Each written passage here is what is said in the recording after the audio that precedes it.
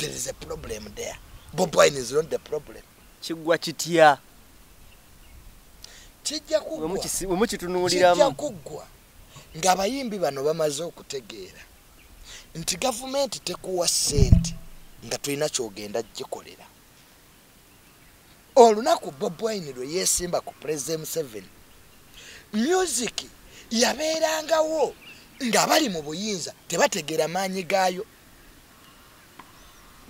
Era nga genosale toyinza genda n'otandika mubuulira by'abayimbi. Pozi abo baayagadde abakadongo kamu. Byayagalanga kuba yabiteekanga mu nnyibe operation yebu. Naye Bobi Wine bw'amala okunyeenya gavumenti bw'ati n'atunyeenya ne tugamba nti ekisobola okuggyako gavumenti eno si bali mu paalamenti bano betuketta. The late Archbishop yagamba atya tibanketta. Tugati si bannaddiini betubadde tuwa amamotoka buli we bateekako omunaddiini ompya president asindika amamotoka yatuza ati abo be bayinza okuvaako obuzibu. Ne tugati ate si bakabaka kabo bo twabasayiningisa endagaano genda ogisome etteeka erifuga bakabaka genda obisomeko akati eyo netukasiwebo netudda abo abali muki abo abali mu government ne bategeera nti Bobi Wine art music esobola okutufuukira ekizibu. Kati tukoze tutya ketugikwatemu tugikolera amateeka. Entalo zino zonna z'olaba ziva eri waggulu mu banene. Kenzo interview emu gye badde akola ng'agamba oba opposition bagambe ku bawagizi baabwe balekerawo Vuma Federation. Ati ekyo kyakisobola Bobi. Bobi Wine takisobola. Alo?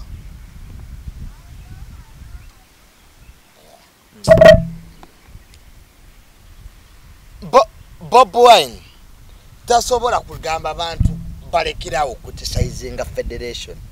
Lwaki? Federation egenda funa sente z'omuwi w'omusolo. Ekintu kyonna ekikwata ku sente z'omuwi w'omusolo, it is taken to public scrutiny. Mpazi Kenzo ng'atugamba bave wa genosale. Sente zibagenda okukozesa zaki? Ne Kenzo yeetegekera okumuvuma. Banyini sente banna Uganda bendaba yaabwe sente bye zandizikoze ndala nnyo. Kubye balowooza bo balowooza malwaliro. Waliwo Abannayuganda abatamanyanga nti ne Kenzo ayimba. Bo tebamanyi nti n'okuyimba ayimba balaba muntu ali awo.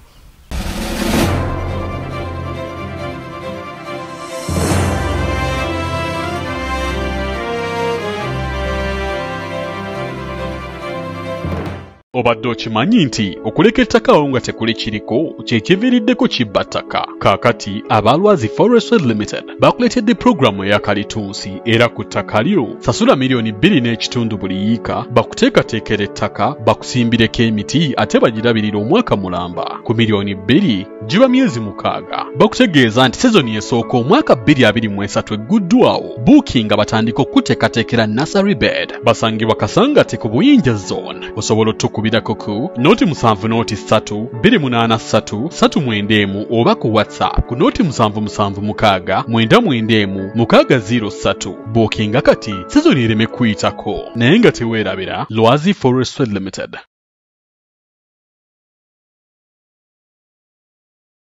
Sebo banyabo wetanira okunyirira katukwanjulire Hana Saluni esangibwa ku Mwesuga Road ekira balina empeereza esinga okubeeya omulembe mu bya saluni. Oyagala extension, wigs, wig installation, weaving, styling, cutting ne trimming byonna babikola. Braids, dreadlocks, twist, pedicure ne manicure byonna obisangawo ku Hana Saluni. Bakola facials mu bika ebyenjawulo omuli ez'abaami n'abakyala. Bodicure products zonna tuziyina. Full body massage eri abakyala bokka, waxing, body scrub, wood massage ne body contouring. Tukola permanent makeup, omuli lip brushing, eyelash enhancing ne eyeliner. Tukola ku bagole bonna ate nga tukuyisanga ali ewaka nga kwotadde ne kacaayi ak'omulembe. Leeta famire yo yonna tugiyoyoote. Gwayagala okumanya ebisingawo tukubire ku noti 7 noti 2 10 10 oba ku WhatsApp noti 762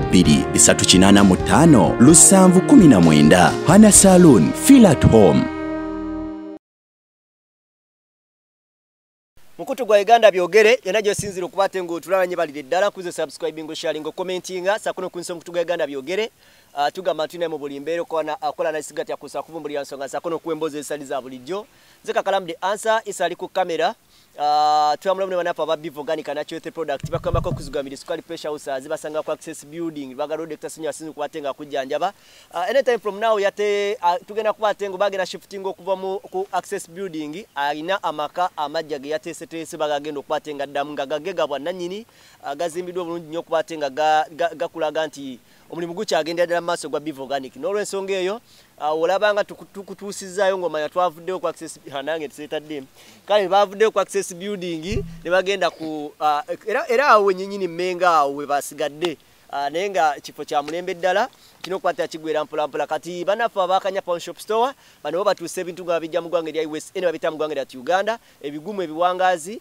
byoso ebirina ne garanti byoso kwatenga Otuke waka ne bibeera ddala nga biri unique basangibwa ku ekanyanya nga ku police station ye kanyanya awo yambuka ku Namas Road ojja kwatenga osanga banafa abakanya pawn shop store basina kino so kwatenga bajingira ku kunambira wansi screen yawo ebisigade bijatambula bulungi Hana Saloon bakupe peta bakuyoyota nolabikira ddala bulungi nnyo basanga bali ku Mwesigwa Road obanga ogenda banga ova ku police station ye kanyanya yekira petrol station ya Shell joso kosanga opposite waliwo akapande kaliko Hana Saloon kakukiriza paka ku saloon nyini executive saloon bwotuukayo byonna biggwereeyo oba omugole bonna bakupepeta ne bakuyoyota bulungi ovanga ogenda bugenzi ku mukolo bolina okubatenga ebintu bigwera mpolampola banafa aba Always Forestry season ey'okubatenga bakusimbira emiti mu ttakalyo lyoteekateeka okuba bali wagula naye nga tena kubako kyoteekateekako kikolebwako yaguddwawo season yene ya mwezi ogw'omusanvu ogw'omunaana n'ogw'omukaaga kati mu butongole osobola okwatenga weewandiisa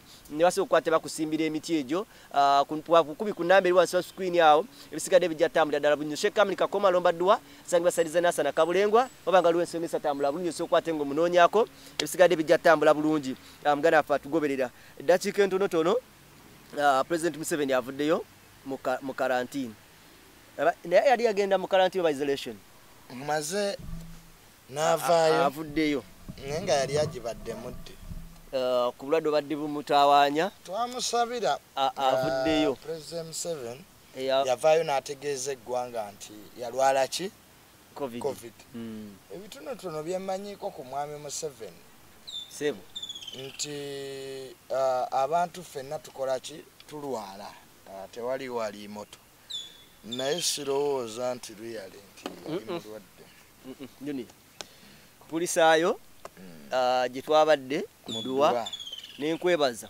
omulimu gwe wasimbulwa ogwali omuyitirivu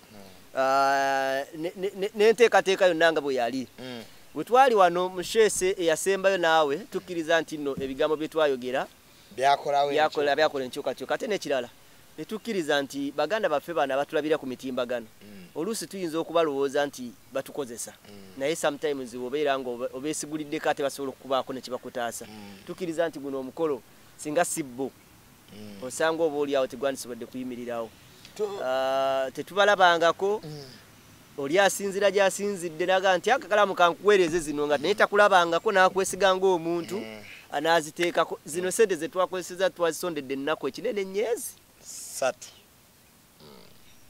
nezibaako kyezikola ekyo ekyenjawulo tubeebaza tusooka okulisaayo bonna abagenda ku dduwa ya isima sebo kyeyamaani waffe kakalaamu sebo newabwewe sebo twakulonda wadde gwe tewamanya naye ffe twakulonda ne sarahiza Adija Kigozi n'abalala bakolagana nabo kakiiko nenzizaako abajja akakiiko ako kondooza twakaliko nze ne Saala ne Saala ne taata waani ne taata w'omugenzi nebaza abaagenda betukola omulimu gwe gumu Basaabazonto Bukenya Media Jose de Bloga Mr. Beanie ono abeere nnyo ku TikTok ayogerera bakadama president wa bakadama yani Calvin Kayanja namulabako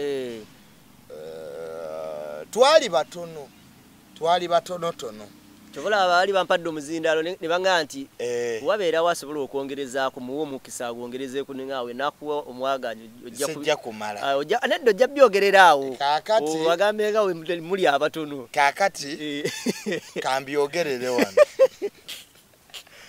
twali batini nenga sinadda ku twali batini kasooke nebaza abantu bebweru abantu bebweru n'abantu bawano kwanewanira waliwo abantu abantu bebweru n'abawano mwebala olw'omutima ogwo ffe tuli baana bammwe tuli bazzukulu bammwe tuli baganda bammwe tuli bannyina mmwe bwe tubanga tulina bye twogera ebibanyiiza ate nkya ne tubasanyusa tugenderaawo naye ekyamazima kyo etasiima ebulwagiwa abantu abo mutukwatiddeko nnyo mwayagala isima nga mulamu ne mumwagala mu kaseera akazibu wali ate era n'embaga ye eyasembye ku nsi nakyo ne kibeera Kakalaamu edduwayo yabadde ya kitiibwa emmere yabaddewo tenti yabaddewo n'obutebe bwabaddewo tuwonya ebigambo n'okuswala nti abantu bano isima bakozesanga mukozese abantu bano munnaabwe bamusuddewo kati balabe twakoze eki twabaddewo abasobodde obuvunaanyizibwa kintu kikulu nnyo abazze si lwakuba nti babadde tebalina byakkola bingi nina abantu bangi Kakalaamu ababadde n'embaga nina abantu bangi nnyo badde balina okulaba baddokita abantu ebinga era obulamu naye ne babyerekereza olw'omukwano gwe balina neisima oba yagala kutegeera mikwano gyo okitegeera Kakalaamu mu biseera ng'ebyo era omuntu yenna gw'otaalabye ku dduwa ya isima tekitegeeza nti isima ali tamwagala abamu baali bakozesa mukozesa lw'okufuna ki ebyako nti kubanga teri muntu aba bize ku nsi solo is priorities priority kyowa amakulu kyeki so sisobola kugamba nti eriye yalemereddwa okujja abantu amamotoka bagayina nga naawe Kakalaamu wavuze abantu amafuta munete gababulangako wampiseeko emisinde tolaba nti bulijjo mpaane yange nti edduka ziteeta masasi naye Kakalaamu wampiseeko emisinde nenga nti ino sipasi etawulira hampu kikula kyera tubulanga bwembadde nzija nsoose gyetegereza nenga oba tuwanyise Kakalaamu ompe emmotoka yonze ate namba eyinza okuba yemu nayenze nga nagula mu Japan oli eyasookawo nga namba plate gye bakisa eyange tedduka bwete so baganda baffe abalemererwa genowingire abalemererwa genowingire nga baali baagala Allah Waliwo abamu benalinjogera nabo. Bruno K yangamba mama we musima stroke zali zimukubye ne pressure. Bruno K ina mama we mulati. Kasuku naye ngamba yali aina kyakola bambi atenga nacho kyaki kya mugaso. So n'abalalalawo tetujja kusala nnyo misango. Emisango twagirekera nsi. Buli omu alaba ate buli omu akola ki ategeera. Obuvunanyizibwa twabutuusa ate temutwebaza tibanange juni obuvunanyizibwa twabwewa era twabukola ki twabutuukiriza obuvunanyizibwa kyekifuula abantu abasajja so ndowooza gundi kanjizanyira ddala lumu ya mutabuliki abantu gibazanyira awo basobole okutegeera yatuuse okwogera bimulema Akalamu mune tweyanziza nnyo tweyanzirigi Kakalamu mune tweyanziza nnyo tweyanzige nze nkusabira misa era nsaba Mungu oyo yakutonda ffenna yatutonda ku obulamu obulungi n'obuwangazi obulungi mutabani wange mune senna nayo yakwogera gy'oli kubanga nabadde wakwebaza nnyo nga wandabye eggulo naye nange ate gwe ku luno wagumye n'osinga ku nze naye nze natabuse nga ndaba essanyu olw'abantu ate ne binziza mu nnaku naye ssebo nkwebaza nnyo olwebaza lwonna lwe wakoze olw'amaanyi ennyo olwa ennyo nno era mutabani munenze sijja kulimba kakibi ki nkubira akasimu kakibi kiki kagamba gwe mutabani wange ate gwenzizizaawo ennyo mu kifo kya isima gwe mpulira obulamu bwange bwonna era saagala nange kantu kakukondeko nga tongambye taata nti ndi bwenti tuvuddeyo bulungi tukusaba bonna n'akantu nkale mwattu kalungi bonna oba twebalize nnyo katonda kuwa obulamu obulungi siba bulungi ebigambo ebyo ffe buli we tubiwulira munna ebyongera ne bitukuba ate ku mutima ate ennaku neekola ki ennaku neetukwata kubanga ffe twayagala isima era bwe twamugamba nti tumwagala twali tetumulimba era ensi yonna yakiraba twali tetukola ki tetumulimba ffe tukkiriza nti isima teyafa waali alaba buli kimu naye bambi tasobola kukola ki tasobola kwogera kale ebyensi bwe bityo naye ffe tujja sigala nga ffe kasita taata wa isima abanga musanyufu byebyo byokka byetusobola okukolera isima Kakalaamu so n'olw'ensonga eyo tewaliwo kirala yabeebazizza nnyo mwenna kubanga nze naye mwenyininyi atwala gwe bawa credit junior gwe bawa credit era singa simmwe era singa tekyasobose mwe abampa obwesigwa ne tubuyisaamu nessaala bambi n'akola ekyamaanyi kubanga ezisente ezisinga zaateranga nnyo kuyitanga wuwe naye n'atazigira nnyo oba n'atalaga mutima nti alina kyazeetaaza wabula kirina kye zirina okukola era zonna nga bwe yazifunanga n'azanjula nti ziizino ne tuziteekayo so mwatujjako akazito k'amaanyi nnyo ku nnaku ssaawa ezisembayo kubanga nze muganda isima yatuuka time nanga Kakalaamu aji ndowooza atuuse time ayagala kuva ku dduwa labyoka ebintu bimutabuseeko ayagala Jesonyi wagiveeko nti mu mutima commitment weeri nti baagala lutuukirire naye obusobozi nga tebuliiwo so Katonda yali mulungi nnyo ku saidi yaffe era abantu bangi batuyamba nnyo bandi mwebale nnyo mwebale ddala nakyo Kakalaamu nakyo katukyogere okuyamba si ssente n'okubeerawo abantu simanyi lwaki balowooza nti okuyamba ssente naye ate n'okubeerawo kubanga tukirize tugane junior time yatuuka nga volunteer yalina okweteekayo mu mbeera kubanga buli omu obaani alina okusooka obaani kati ntutuuka time nga olina kwevolunteeringa noga nti kaŋŋende neeweeyo kino kisobole okuggwa so we muŋŋamba nti akakiiko mwakanteekako nga nange simanyi sebo twakakuteekako kubanga gwe wali alina obuvumu obwo okutukulembera abantu bangi bandiyagadde naye olw'ebigambo Kakalaamu abantu bakoowa ebigambo omuntu okola ekintu mutima omulungi n'owulira abakusaba accountability naye nga abakusaba accountability baate bo bagisaba mu bubi kisegeera kujjayo kifaananyi nti toli trustworthy kisegeera kati abantu abamu ebintu babyesamba nti bandiyagadde okuyamba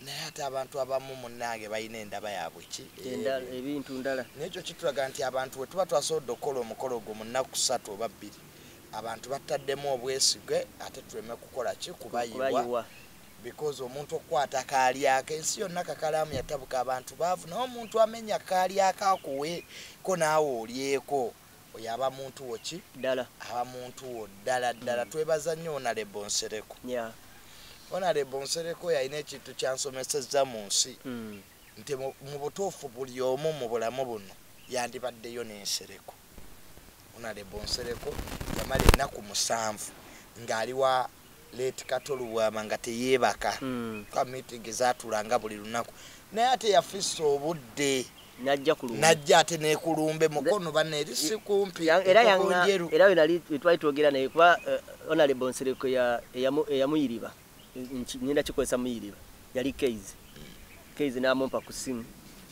honorable n'atugamba hamuyimiridde mutya tulinawo kino aga nti awo si wabi naye ngenda kukwata yezi ambuuza netuddawa konze tugenda nkokonje naga mwana wange ona asobola okuleeta abantu ne bajjeeyo ogenda kunga nabaki olugendo leeta abantu eyo yonna ife ngaffe tugenda kujja oasisi babiki funanga we tuli tugenda sobola okujja naye ogenda kunga oti abantu abo bajje nibaga honorable tugenda gezaako kye tusobola so nze kasana kusanga mukubo nawulira essanyu ne junior naye bambyaze ate honorable nawulira naye yampitako mukuba kati honorable Nserekera kye mwebazaako nti Isima we bamusiba emirundi ebiri bangi era bakola ki bamusuulawo toga Isima tayiga Isima kagende mu komera honorable Nsereko yabeerawo kakati Isima gyali yonna nze kimanyi nti yakitegeera oba yakimanya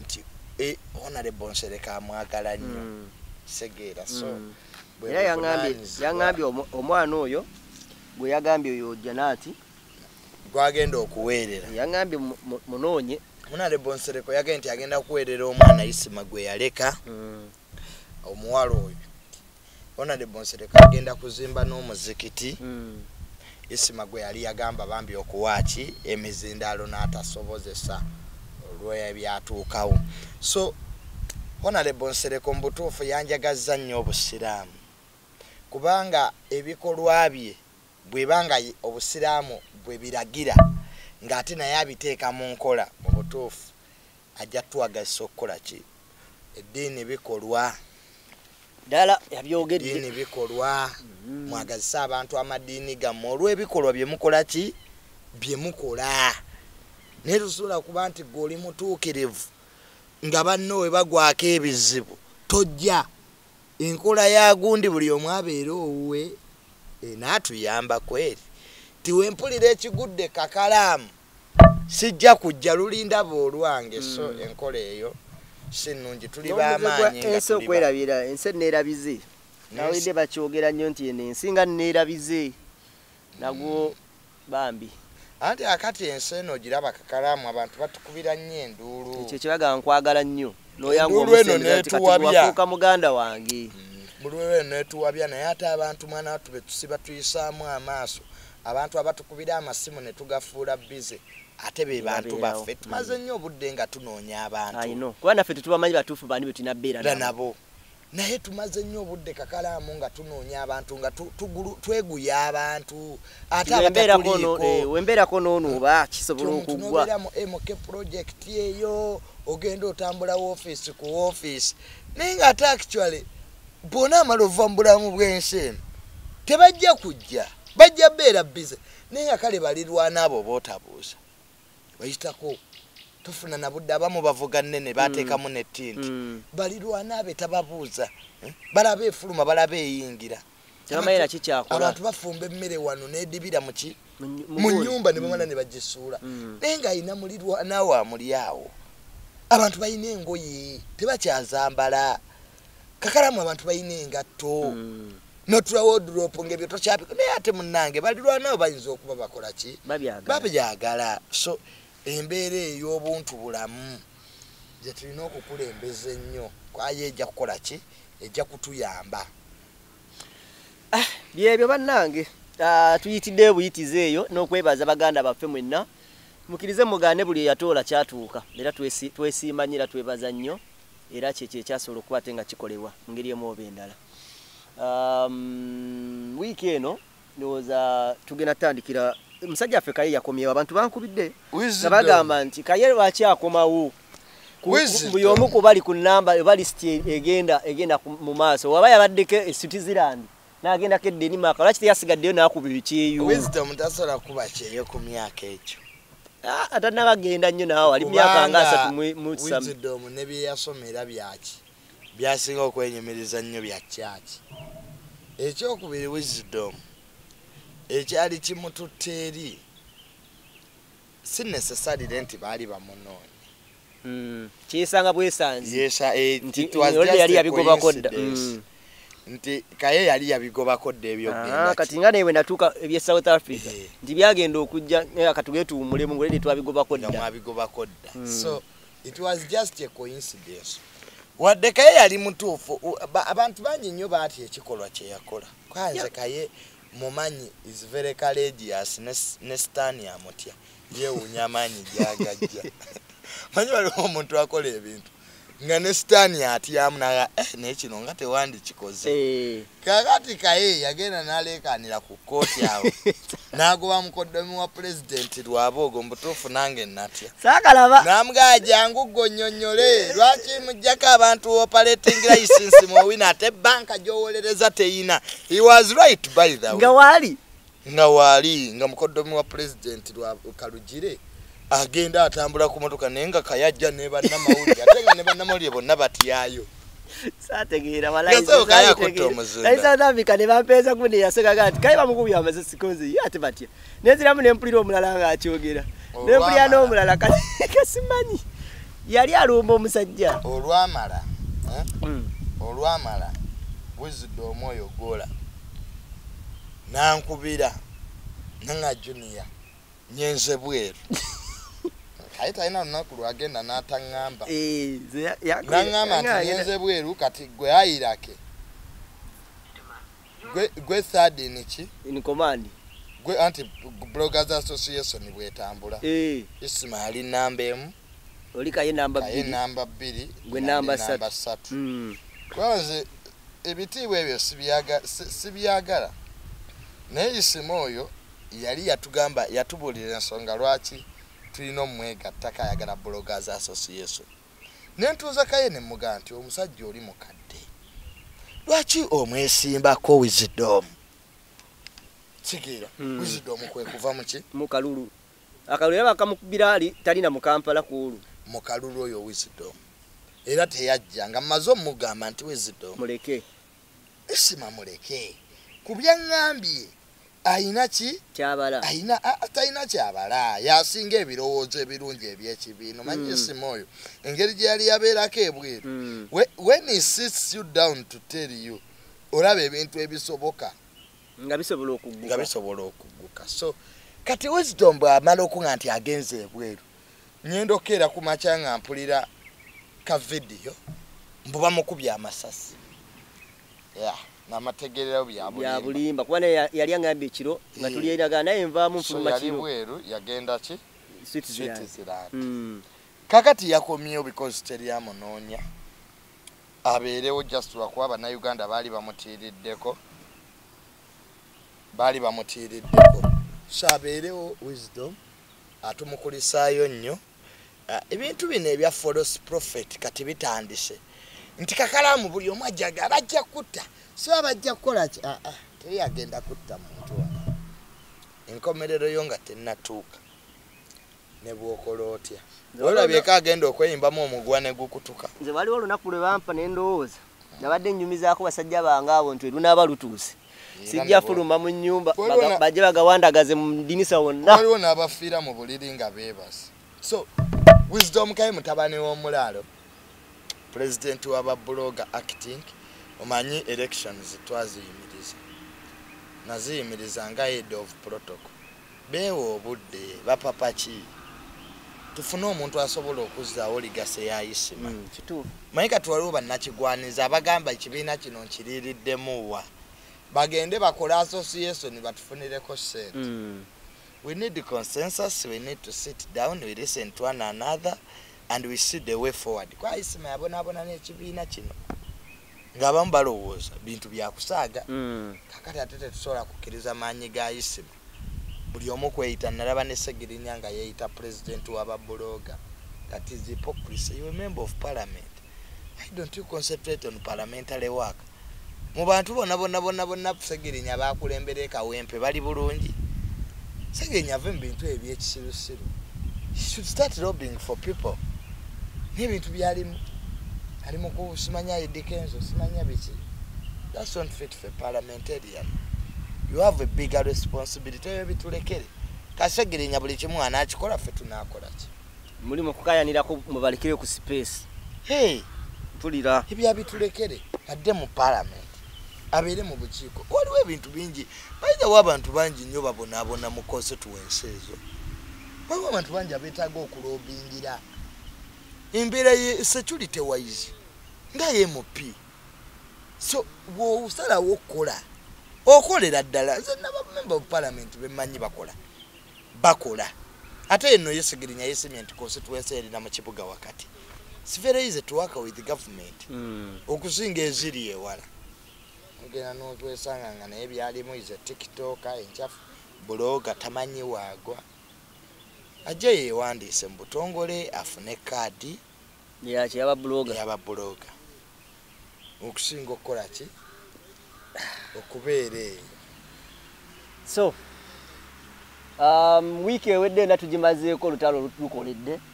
Olutalo lwa tuwulira simanyi babayita Bega, Bobi Wine simanyi teyabayita ko Bega. Buli omu ng'avaayo awe endowooza ye ku mbeera nga bwe yali. Federation efuuse federation. Leero bukeredde nga Eddie Kenzo akubyemu oluyimba agasibiwulira. Ye situation gye tulimu mu ngeri emu oba endala. Olutalo lufuuse olutalo. Bobi Wine yawa speech kuziika Katolo Bwama. Tosobola kuvumira muntu speech. Speech kiba kitegeeza yebe yayagadde okukola ki okwogera kakalaamu. Nobody can abuse Bobi Wine. Lwaki yakola speech bweti? One, ye opposition leader byalina okwogera yali ku ludda oluvuganya government oba oluwabula. Ne woba mukwano gwa Bobi Wine n'ogenda n'ojjayo ssente mu government nga kyogenda okukola tekiri mu interest ye, because opposition government in waiting.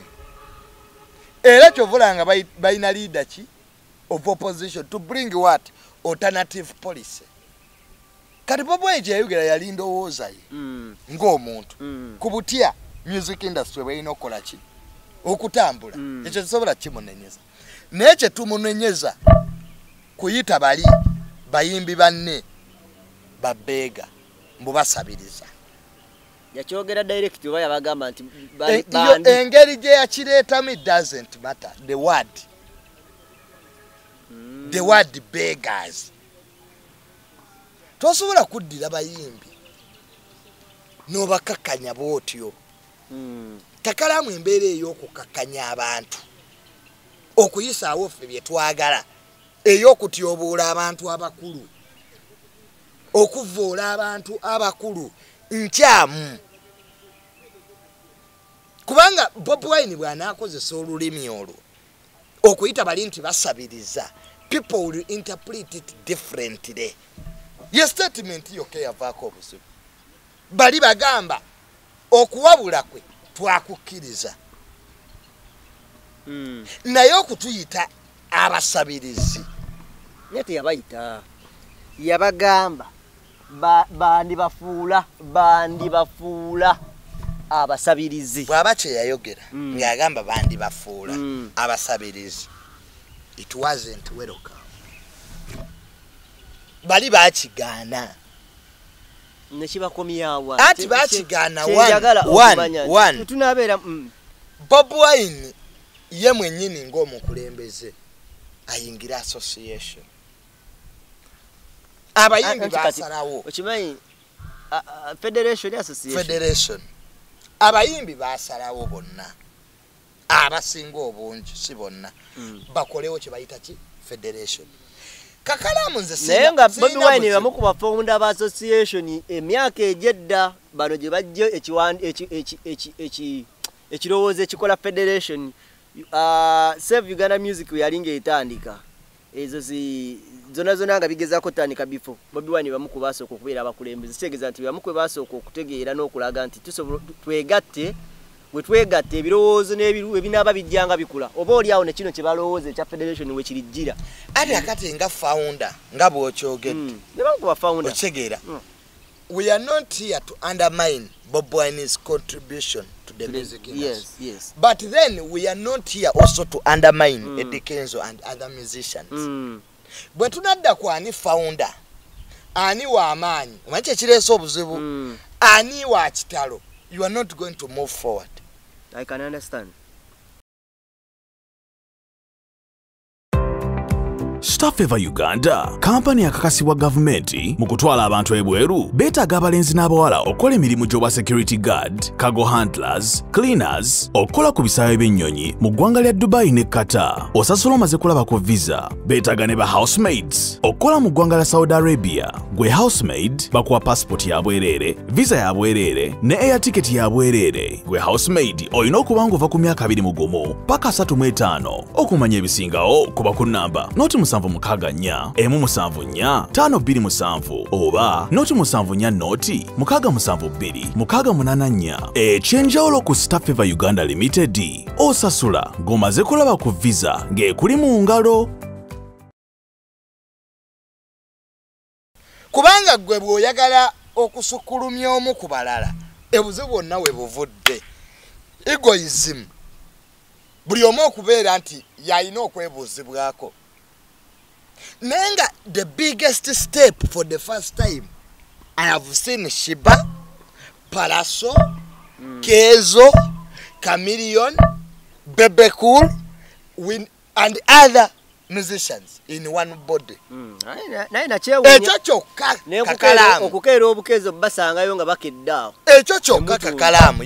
You know what I'm talking about. To bring all those people obase ku meza yemu. That was a good starting point for NNH negotiation. Bwine ye aina abayimbi be naye abatakiririza mweno association federation sorry tege abamu ku bo reasons zabwe ziri petty fere twagala Kenzo ng'omuntu bwe tudadda ku nkola eno nti ze Kakalaamu saagala obe president njagala gundi ne tudda ku nkola eno nti ze njagala gundi tetugenda kutambula okulonda kwaliwo era Kingisa yesimba ku Bebe Cool abantu fenna ne tunyumirwa ki akalulu for the first time these people are not appointed by general okulonda kwa association kwa federation kuno sisuubira nti kwaliwo balonda era bwe yagenda okufundikiriza nga Bebe Cool akubye Kingisa waggulu okutandika waggulu eri waggulu entandikwa ya president sisuubira nti president ye yakubwako akalulu ati president abasigadde lindako president obutakubwa Eddie Kenzo okegera obutesimbibwako tekijjawo nti it was a consensus. Okay. Singa abalimu tebakkiriza singa si president balabikako bamuwabulu kwanti yalatandika ekirowoozo ati n'okumuwa era oba okikiriza baani abaamuwa bakkiriza abakulembere okitegera eyo credit Kakalaamu kakati n'olwekyo oba oyina Eddie Kenzo Bobi Wine ono n'abayimbi be bandize mu federation yeno ne bawaayo okwemulugunya kwabwe nti bannange ffe twagala federation yeno etambule bwete naye ekizibu kya Bobi Wine yagamba nti tetugenda kukolagana na gavumenti contentious issue nti federation teyina kukolagana na regulator mu Uganda buli kimu kyonna kya Bobi Wine tasasula musolo kyakola Bobi Wine tayina businesses kyayo okuŋŋa nti ye Bobi Wine family ye tebakola business ebizibe bya Bobi Wine Samakokiro weebiri bikola Busaabala gundi ye weeri ekola kakati n'olwekyo nga Bobi Wine akkiriza nti kuliko gavumenti yefuga kuno nga gavumenti is a regulator nga ati ali mu ministry ya gender and labor where you have a food minister katata how can you act alone music industry ya gwanga chetali regulated by government imbolira iri independent you can't run away from government no kutegeka ekivulu police mala kuchiwachi clearance kubagwe music industry ojefudde nti ekoma kubayimbi what about us the supporters Fefe tetugasa. Buli wenyenda okulaba omuyimbi wange ne bankuba ne banzibako akasimu. Osegera. Kiba kitta music industry. Kyovulanga ba promoter ba balamu. Bwe balanga ebivulu baga security erichi gulugulu. Neri gulugulu. Kakati nolwekyo entities ezikola music industry nene because it's an industry. Ngabo olaba enkoko ekyuma ne kijaluza akakoko ne bakawe emmere ne kakula. Naye embeera y'obu nanfuusiifu pokulise. Nze mbadde nsagala nnyo kitambulire nnyo wakati wa Kenzo na Bobi Wine na kiki yayogedde. Mbadde nyanyo kitambulire wakati w'abawagizi n'abayimbi bannaabo. Okusinziira ku lutalo n'olugenda mu maaso bategeera kibalwana ne kibalwanira bakimanyi oba kuwulira buwulizi nti basuubira balwanira ekiriwo kyakulwanira ssente. Olutalo luno balutegeera gye luve watuufu. Naddala abawagizi. Abawagizi. Olutalo lwa Kenzo ne Bobi Wine sirupya. Bazze bakola ki? Balwana. Bayombagana. One competition turned out to be conflict. Wano okawozanga ntyali eni skin ne palaso bazanya akabadi nenga asoloza yogo.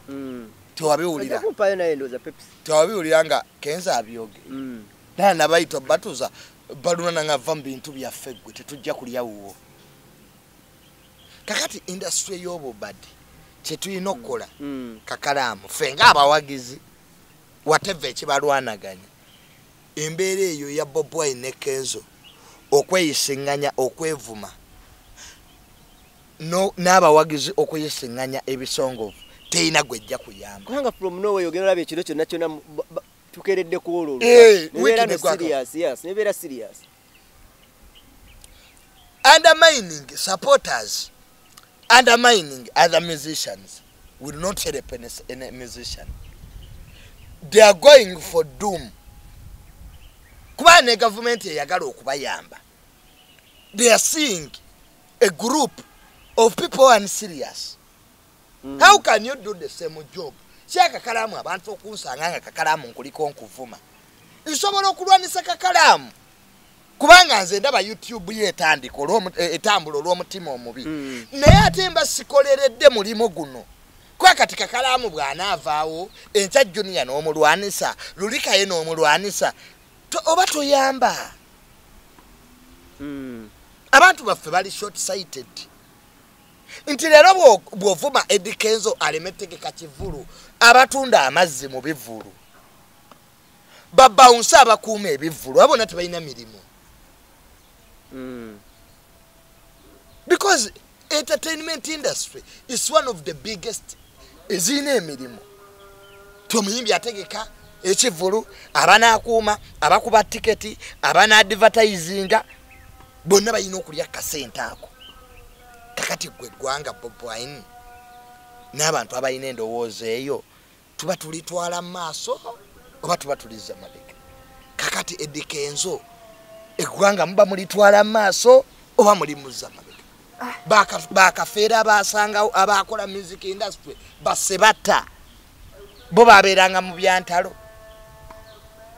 Neze ndowooza sometimes abantu bafuna bufunyi bintu mu bubi bo ne baagala bakifuulemu olutalo. Sisuubira nti ku statement ya Bobi Wine yali ayogera yali esuubirwa okubanga igenda beeramu olutalo olugendo beeramu wiiki yonna nga tulimu ekyo. Oba oli awo Bobi Wine agenda ne maaso n'aga nti abamu babakuuma. Anti n'abagamba nti oba tosobola wuliriza ye n'abawa example z'abantu be musobola owuliriza.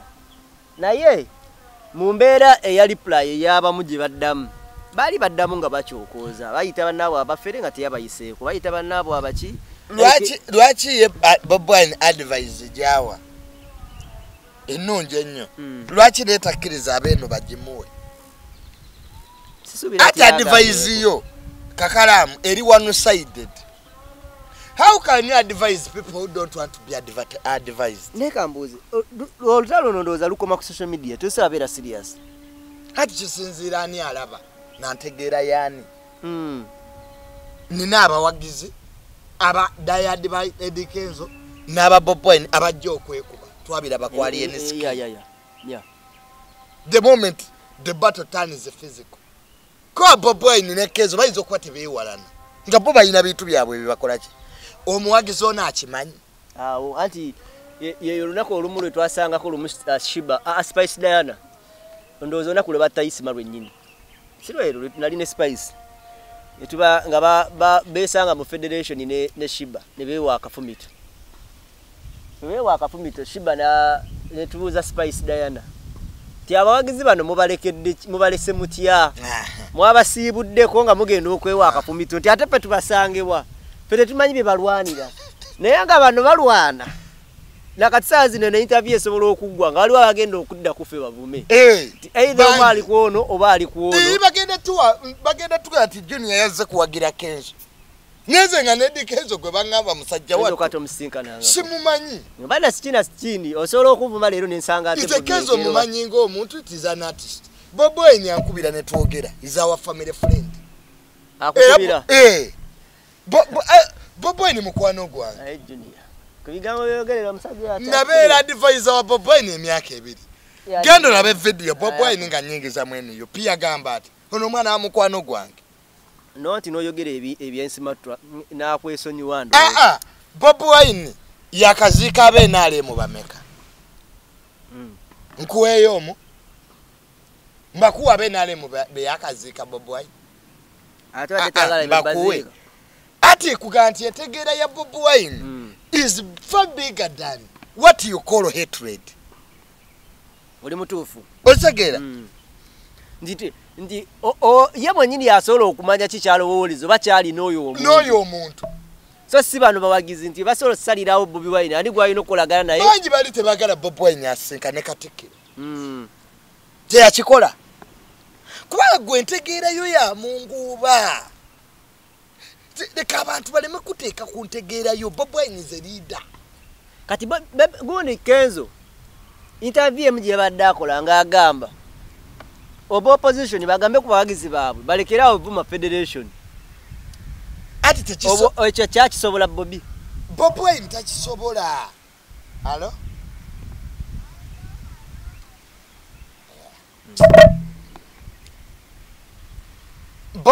Bobi Wine tasobola kugamba abantu balekerawo criticizinga federation.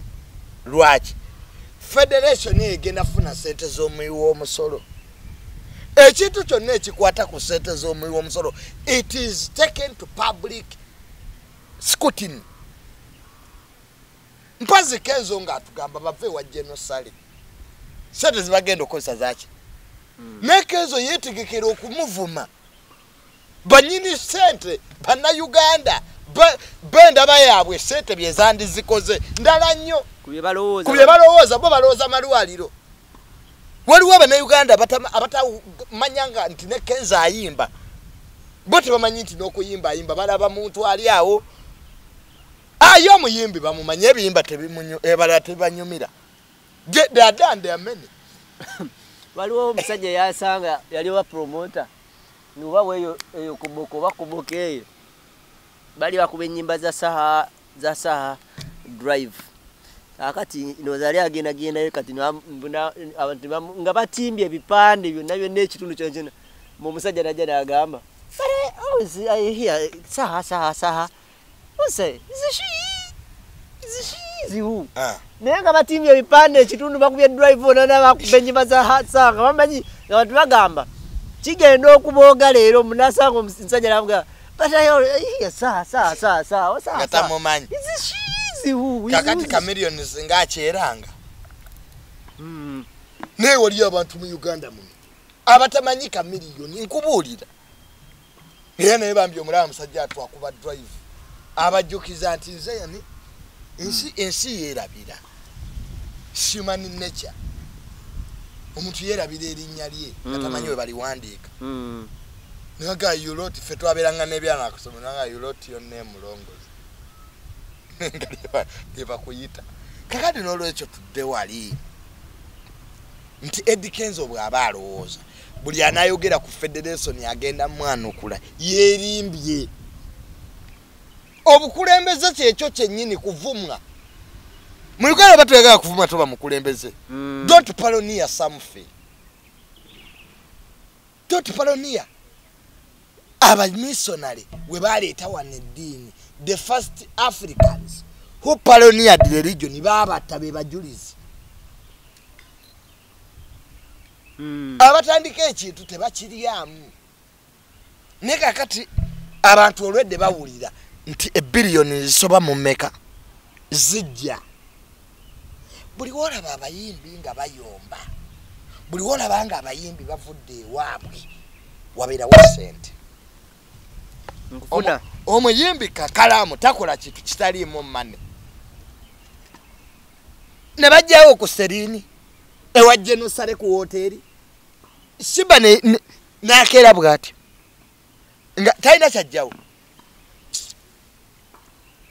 kakati eri gurupu ya Bobi Wine bafefe busi abamukiririzaamu baani gurupu eyo baziza aziyoni bekwese mu master Bobi Wine era kyobulanga Bobi Wine yamaze okwogera in the same music industry there are those who supported him and there are those who refused nga balumba direct bayimbi bannaabo yeah there is a problem there Bobi Wine is not the problem kigwa kitya kijja kugwa mukitunuliramu kugwa ng'abayimbi bano bamaze okutegeera nti gavumenti tekuwa ssente nga tulina kyogenda gikolera olunaku Bobi Wine lwe yeesimba ku President 7 music yabeerangawo nga bali mu buyinza tebategeera maanyi gaayo era nga Jenosale toyinza genda n'otandika mubuulira by'abayimbi pozi abo bayagadde abakadongo kamu byayagalanga kuba yabiteekanga mu nnyo operation ebyo naye Bobi Wine bw'amala okunyeenya gavumenti bw'ati n'atunyeenya ne tugamba nti ekisobola okuggyako gavumenti eno si bali mu paalamenti bano betuketta the late Archbishop yagamba atya tibanketta tutuga ati si bannaddiini betubadde tuwa amamotoka buli we bateekako omunaddiini ompya president asindika amamotoka yatuza ati abo be bayinza okuvaako obuzibu ne tuga ati ate si bakabaka kabo bo twabasayiningisa endagaano genda ogisome etteeka erifuga bakabaka genda obisomeko akati eyo netukasiwebo netudda kumulabe gwe twali tutamanyi oba oyogera tulowooza nti oli weteekamu ngaffe kubanga kikyoyogera eki nalinga mugumu nnyo ng'ali watuulaawo ng'ayogera nnyo nga buli wabaawo kye batiikudde eri aga yeffe ne nga wamma tetulinawo naye engeri gye bamutwalaganya muganda wange kadi yange nedda yadde isebo noli emotoka yayogeranga atusongerako girabanga wamma nti jabwereko ebifaananyi kale ebyo byogera byonna mbimanyi bulungi nebyo byogera abo abali muki abo abali mu gavumenti ne bategeera nti Bobi Wine art music esobola okutufuukira ekizibu kati tukoze tutya ketugikwatemu tugikolera amateeka entalo zino zonna z'olaba ziva eri waggulu mu banene kyovula nga aliwo n'abaali bakoze superstar ki association nga bakaza amaaso nanti ebyabasindi tubisuddewo ffe kati ffe ba superstar champions league waliwo nebababuuza mwatuddewa nga mubikola ati kati ffe twasanze jenejjo netugaa ati byefe abaliwo era buli association emaliriza eggambaani bwe twasinkanye luli bwe twaliyo Jeno minister babiri bano be baogerako Jeno ne minister bo tebavaayo kwogera nafunya email ya minister omanyi ffe tubafuna nnyo najja ku radio ogirabe eno email ya Jeno buli omu byayogera bya email buli omu byayogera bya meeting buli omu byayogera segera nenge ebyo byonna kukakkanya ati ffe tubaawo mwaganya bayisaawo bebaagala ati kubanga oba oyamba abayimbi kitu kitono nnyo abayimbi babayimbiramu akyoli bonga tebayombagana kagwa association yotunulira eno nyingi wali abayimbira mwacholi nano omwala gwe nasanga natuva wajjeno fa abayimbira mwacholi eri abayimba mu Lunyankole no bayine yabwe yenkizo esegera kati those associations ezegata nezikola federation. To federate means you have so many associations who have come together. Kati Kenzo ziri ways together. Atoka kole federation. Ketranti tuobuzibusi Bobi akakala mu byenjogedde byonna ebyekisiru gotranti ekisibu si Bobi ekizibu above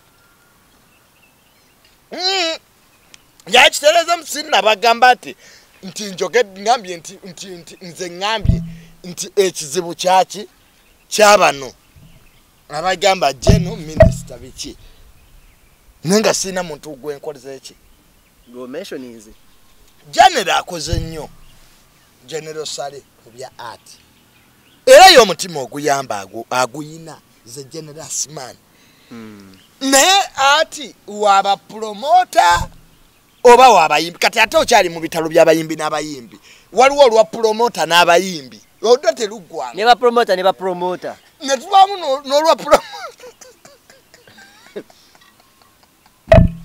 ejiriani bibiri asatu mujawuli aba lyankoko oba ekyuma ekiryaluza ati wani bani abayina okuwuliza ba promoter kwani ba promoter nabo bayina endaba yaabwe waliwo promoter mukwano gwange ye yakola dda ne list center abayimbi z'abaana agagosana miliyoni emu okyali kwe ba promoter bagenda kutuula nga be bayina okutegeka toyina kwetegeka so soka funa baluwa ne bayinamu ko obujja nti federation y'abayimbi ate bwe yajja ate neena kuye ebyabwe bali basooka kwa be basooka okubala kino onfuna be basooka okulaga nti beegasse wamu ati federation eno kuba be basooka osula ku sereni suits ne babajjayo bano bana kati bavangayo bayinamu ko obujja obw'abayimbi nti bate babakitiibizza nnyo ate okusinga bbo kati awo n'ogenda wulira ate bali bakagezi olaba ensonga bajjaluka olutalo olaba ensonga jjojjeeyo kakalaamu kati obuzibu tebukyali bw'abaavu obuzibu bw'abano bennyini buli omu alina kyayisaawo bapromota bakola ki kyekyo kyennyini kyoyogedde kati buli omu n'asasula babuloga oba media okusiiga ekifaananyi buli omu kyayagala okutwala kaga yoona omuwagizi ali innocent omanyi wadde babadde batamanyi nti ne bapromota nabo bayina olutalo ku bayimbi nga byabadde tabimanyi nenga kwali kuno naye obwongo bumuli ku Bobi Wine ne Kenzo bakola ki ate bapromota be bakabaka b'okuluka kye bayita olutalo anyway kale kakalaamu obanga oyogera tukunyanga bintu mu kkubo bapromota abo nkimanyi obaagala nnyo obwongo bubeeserawo abo baveeko muse ati kakalaamu lwakusirika kakalaamu muse ati munyumiddwa entalo nedda sebo ne muleka ati afe olw'okuba mwogera obwamaama ne abo bamanyi kagwe kakalaamu tolimba olaba oge nti abo be bakabaka b'okuluka entalo kiba kitegeeza kakalaamu ffe tuli ku Bobi Wine ne Kenzo naye nga birala funayo shemu to tell the public sebo baze yakyusa wano enyumba zawire longomba baina baveeko balala nnyo njakubaako ekintu kyekugamba nze olaba bazannya obubadde obwali yeni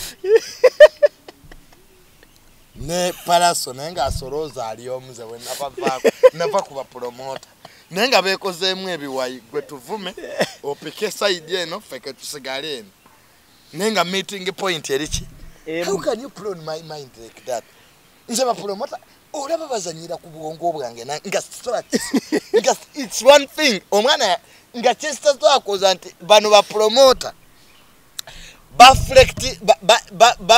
ba inflating the alien nenga ne alien je bali ne wa paraso je bali bonga bali omuntu ogo meeting point ero kero kule bitu byabwe wamma byonna ono promoter ja gundi oyo tayagaliza good atogera okulira encha bagenze bonna ewa genosale ku sente ono aba ayagaliza ba promoter sina kyembagamba bakwano bangambaleke ne ba industry ebyo katsi bintu bya byogera namusanganga ngakati omusanga emusikasi iye yogeza yokka kakati ategwe DJ chichi man industry numa industry no tujitaddeko amaanyi naye bambi byabayimbi tetujja na kusuka wano leero twagala bebaza n'okubategeezaako nti kati awo katubate tuddemu wiiki ejjanga mukama asiimye